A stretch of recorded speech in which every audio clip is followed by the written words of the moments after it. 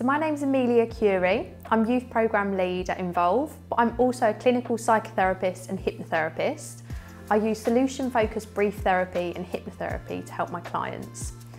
And we always talk about the brain and neuroscience when a client first comes to see me.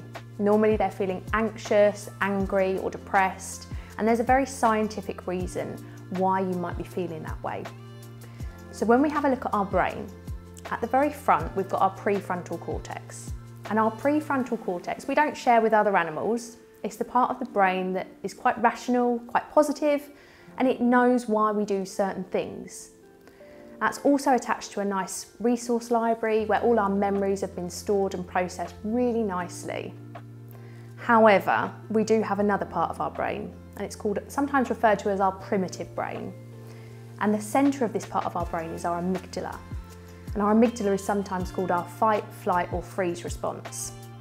So if you walked out of your front door and you ran into a polar bear, your anxiety is going to go up and you're either going to fight, flight or freeze.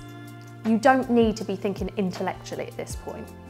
You don't need to be thinking, oh, has that polar bear eaten? You need to think, no, I need to get out of this situation for survival. And it's the same with anxiety, anger and depression. Our stress can go up, and it doesn't always have to be a big event like a polar bear. It can be really gradual. So you've got bills to pay, you've got to get the kids to school on time, maybe you've had an argument with your boyfriend, whatever that is, it all goes in what we call a stress bucket. And what happens is, over time, we fill up our stress bucket. And when our bucket is full, we're more likely to be thinking from our fight, flight or freeze response rather than our prefrontal cortex, where we're a lot more rational and we know that actually maybe shouting at our husband or partner was maybe a little bit over the top. So what we want to do is try and empty our bucket. And we do that every night, ideally, through REM sleep. Unfortunately, REM sleep is only about 20% of our sleeping patterns. But in that sleep, that's the sleep where we dream. So if you've had an argument with someone during the day, you might go to bed feeling really angry and upset, and you wake up in the morning feeling a lot clearer about the situation. And what's happened is our bucket has emptied, and we've moved the memory from down in our primitive brain to up in our intellectual brain, where we have a lot more control over it. It's why we often say to sleep on it if we've had a problem. What happens often is that we're either overfilling our bucket or we're not emptying it properly when we are feeling anxious, angry or depressed. So the most important thing is to focus on sleep. And there are lots of resources out there to help with sleep. Another factor that can affect our mental health are neurotransmitters.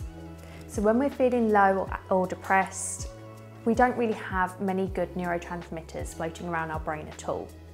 And when we're feeling anxious or stressed, we've got an overload of adrenaline and cortisol that makes us feel anxious. But when we were primitive people, we would need to have good neurotransmitters to help us to be able to do the things we needed to do. We'd have to go out and hunt.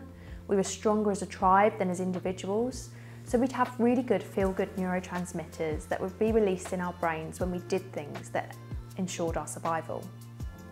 So these are serotonin, dopamine and oxytocin. They're our main ones.